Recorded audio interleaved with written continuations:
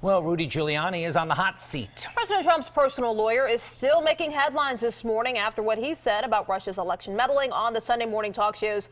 Out-of-Touch reporter Trang Do was live in the CBS 3 News Center to break it all down for us. Trang, good morning. Hey, good morning, Rahel and Jim. Yes, President Trump is well known for his candor, but now his attorney Rudy Giuliani is the one on the focus with his eye-raising comments he made over the weekend. Now, in one interview on Sunday, Giuliani went as far to say the president could shoot someone and not be indicted. Rudy Giuliani went on a media blitz Sunday saying President Trump cannot be forced to testify in the Russia investigation.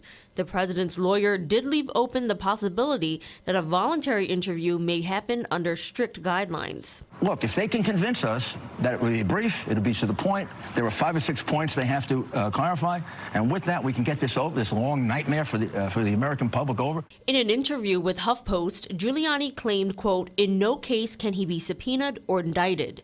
He added an extreme hypothetical, saying even if the president shot former FBI Director James Comey, who he fired, he couldn't be prosecuted until he was out of office.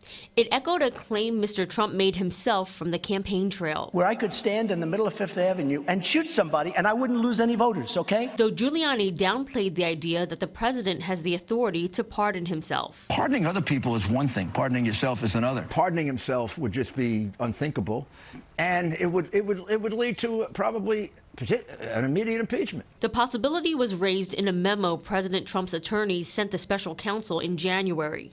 Giuliani was not part of the team that drafted the memo, which was made public on Saturday by the New York Times. I think that would be a terrible move. I think people would erupt. That would create outrage on both sides of the political aisle. And Giuliani said that a decision about an interview with special counsel Robert Mueller would not be made until after President Trump's summit with North Korean leader Kim Jong-un. That highly anticipated meeting is scheduled for June 12th in Singapore. But for now, we're live from the News Center. I'm Trang Do, CBS 3 Eyewitness News. Thank you, Trang.